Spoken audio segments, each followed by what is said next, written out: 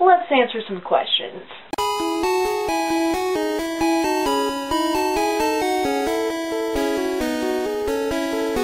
So guys, thanks to you, I have 700 followers on Twitter and 50 subscribers on my Lean Buscus channel. Woo! Yeah!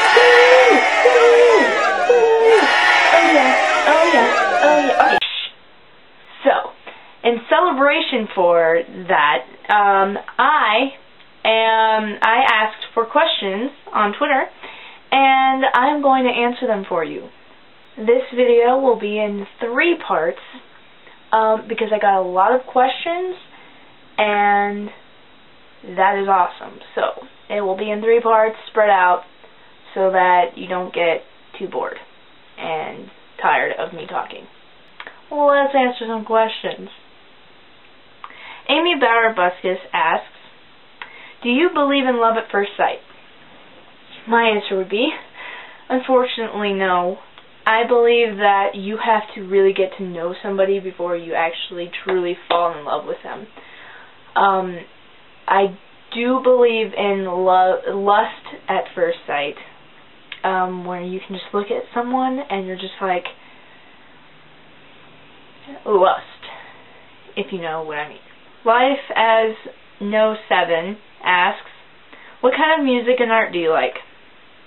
Music and art.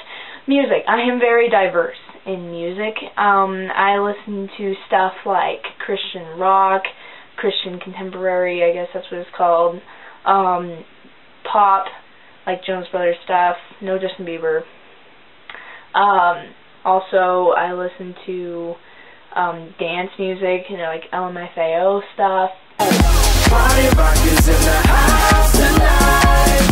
Everybody just have a good time. Also, because I'm such a big nerd, I love Nintendo music. I think Nintendo music is probably the best style of music I have ever heard.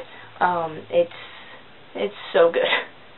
I listen to Zelda music all the time.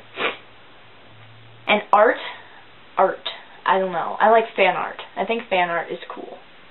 I like Rihanna Rock's, I like her art. I like her drawing of me. I love it.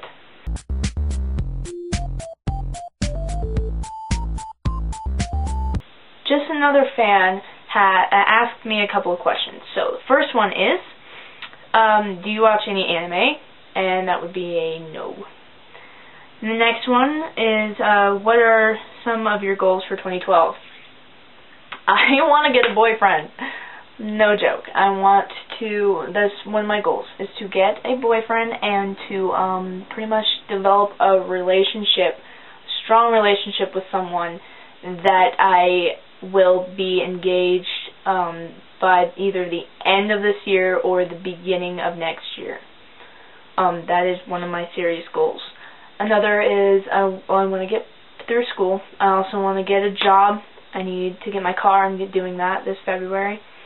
And 2012, man, it's going to be big, hopefully. And then the third one is, be honest, what pisses you off the most on Twitter that people do? That is a very good question. I would say, I don't like it when people retweet a lot of things, especially from the same thing. That just gets annoying. I hate it when people complain 24/7. Now, I get when you're having a bad day or you're in a rage, because I do that.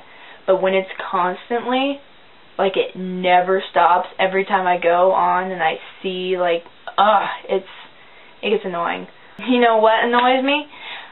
Freaking spam. I get, like, a bunch of crap from, like, DMs from people saying, ooh, this person's saying terrible things about you, want to see? Or, oh, you need to lose some weight. I'm like, gee, thanks. No, I hate that stuff, and I know it's not your fault, but it happens. Then Floors 714 asks, if you were stranded on an island, what 3 things would you want? Okay, first thing would be a cell phone. Second thing would be a cell phone tower. And third thing would be